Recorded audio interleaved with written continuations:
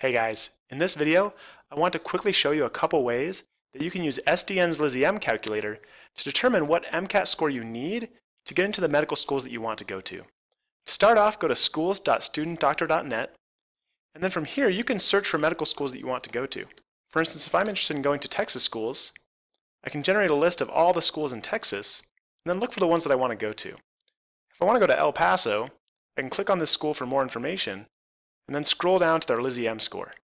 The LizzyM score is determined based on the people who get accepted to that medical school and their average MCAT and their average GPA.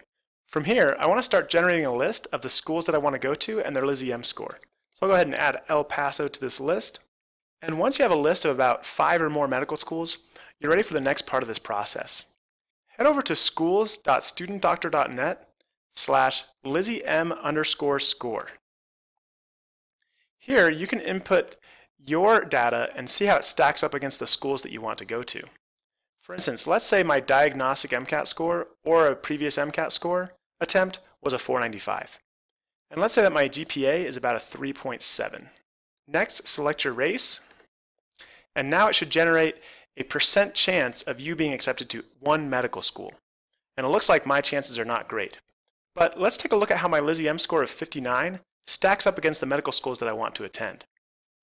It looks like it's much lower than the schools that are on my list. So I should probably aim for a higher MCAT score than a 495.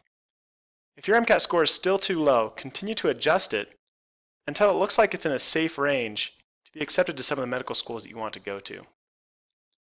It looks like if I adjust it up to a 510, that's going to put me in a decent range to be accepted to either El Paso or University of Utah, but not quite for the medical schools that are higher up on my list. So if I'm okay with being accepted to these 2 schools that are lower on my list, I might be satisfied with increasing my score up to a 510. And that is a much more realistic increase than trying to go all the way up to a 520. Another awesome feature about the LizzyM calculator is that it shows you how you stack up against the people in your demographic category. For instance, with a 510, I'm in the 65th percentile for my category. And it even shows me that on this graph. You want to try and be as far to the right of this bell curve as possible, but you also need to be realistic about what you can achieve.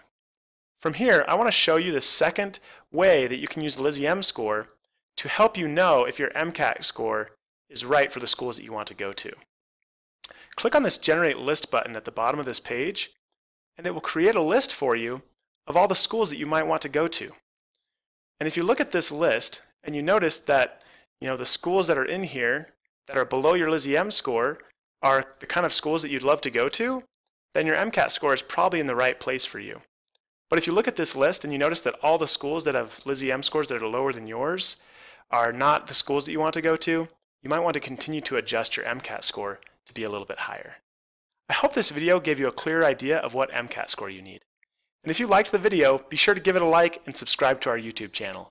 Also, be sure to head over to MCATselfprep.com and enroll in our free MCAT prep course. If you really want to maximize your MCAT score, visit my tutoring profile page to request a free 10-minute phone consultation. I look forward to hearing from you soon. We'll see you next time.